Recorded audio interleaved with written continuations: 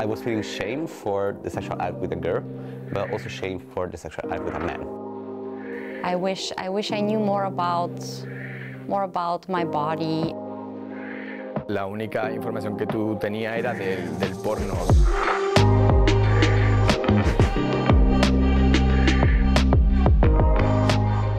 Hi, my name is Giovanni. I'm originally from Italy, from Rome, and I'm 29 years. My name is Mira. I'm 38 years old and I'm from Bulgaria. Soy José, tengo 27 años y soy de España.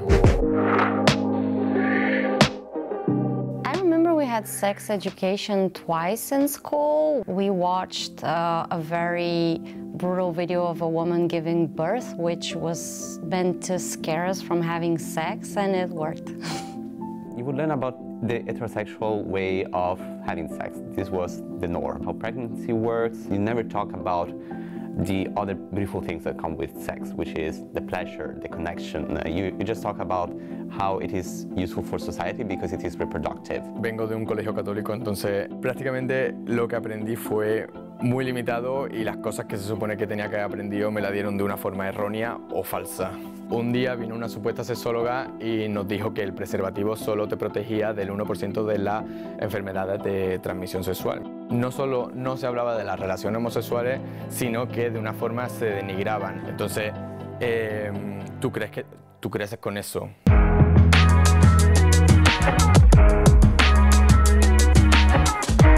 La cultura que había en ese momento súper machista siempre enfocaba el sexo en una persona que disfruta y la mujer que es la que, pues, prácticamente la que se utilizaban. I remember very specifically that friends would tell me the first couple of times, it's not nice, you're not gonna like it. I remember this.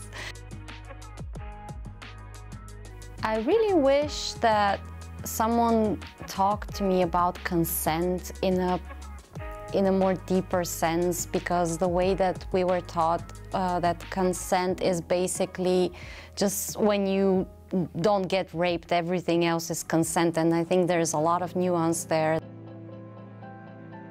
My first interaction with a man, I was absolutely paralyzed.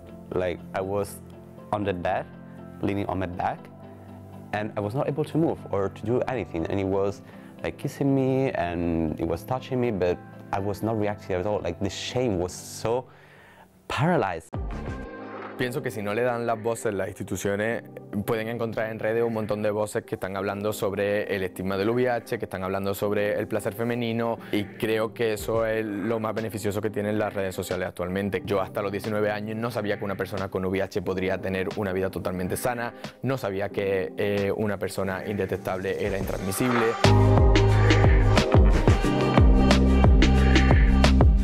Today, I love it.